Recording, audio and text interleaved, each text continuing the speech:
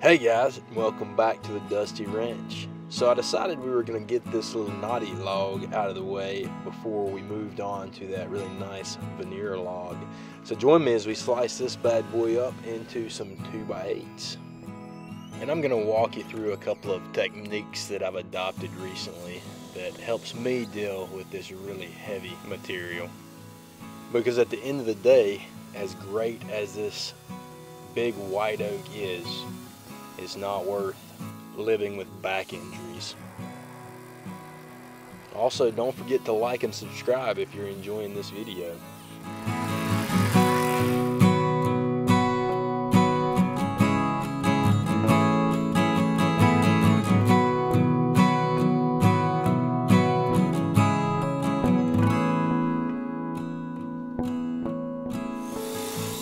So freshly cut white oak can weigh up to 65 pounds per cubic foot, which means each one of these 2x8s is weighing in somewhere around 86 pounds. And it's anybody's guess at how much these cap cuts will weigh.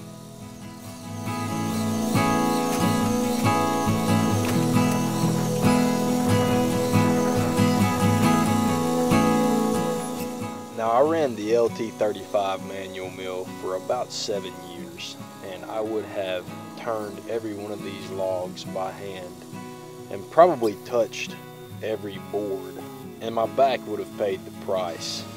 But at this point in my life and the life of my business, it's my singular goal to not touch these boards if I can manage it.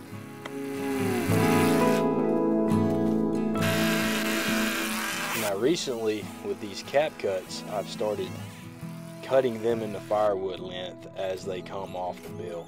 It takes a little more time, but before I was piling these cap cuts up and eventually getting around to cutting them into firewood.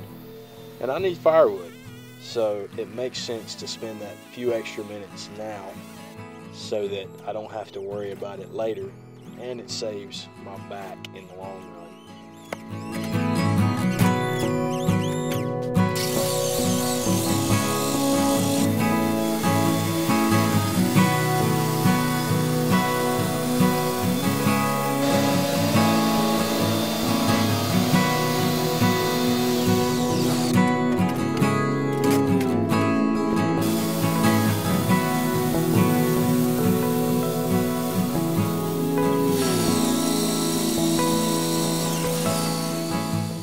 This is one of the beautiful things about the hydraulics on the mill.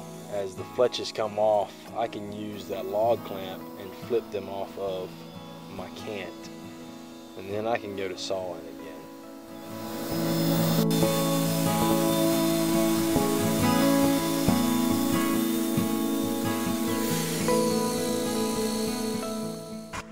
I love the grain in this white oak. Guys, just wait until you see what comes out of this veneer log that we're going to cut on the next episode. I hope that someday somebody figures out a way to let this sawdust fall out and not get piled up on top of the battery box here.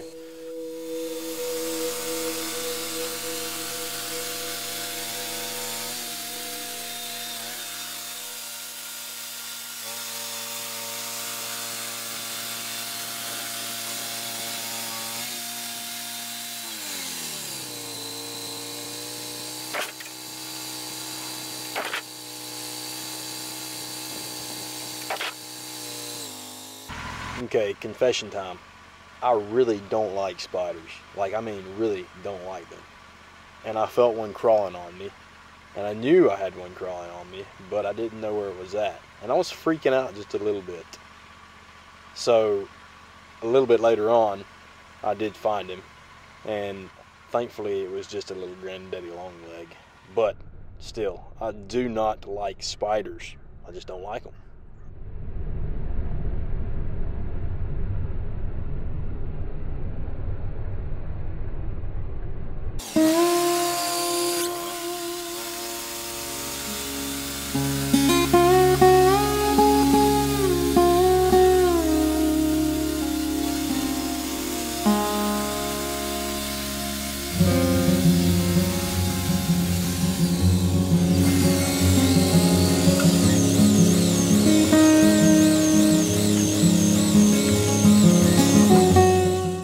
once I get a batch of lumber sawed, I'll move it over to the edge, use the skid steer forks to pick it up.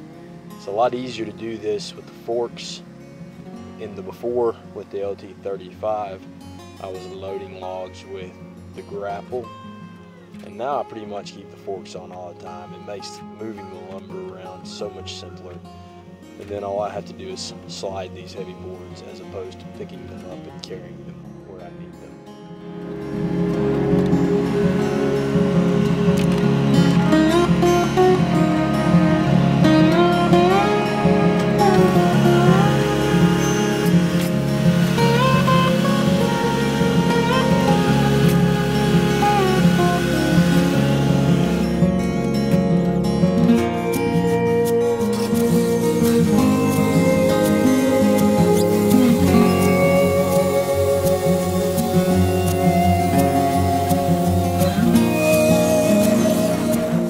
Working completely on my own, using the techniques that I'm using to saw this log would take me approximately 30 minutes to 45 minutes to saw. And then it takes a little extra time to stack the lumber with the stickers. And I've started doing that on every saw job because people may or may not pick lumber up in a timely manner, and there's no reason for that good lumber to go to waste if it sits dead stacked for too long.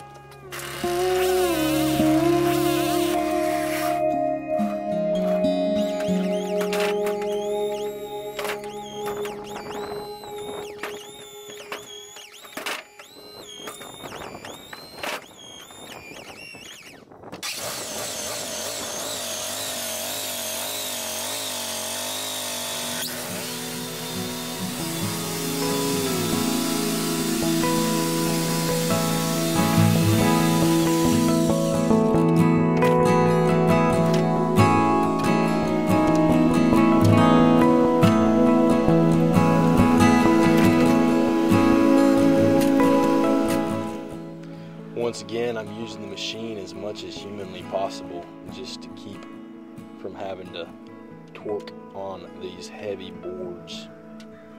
It makes a difference when you're doing this all day long.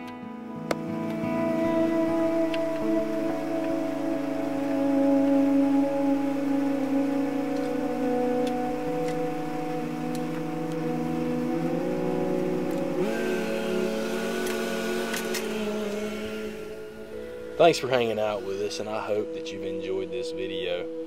Until we see you next time, keep it dusty.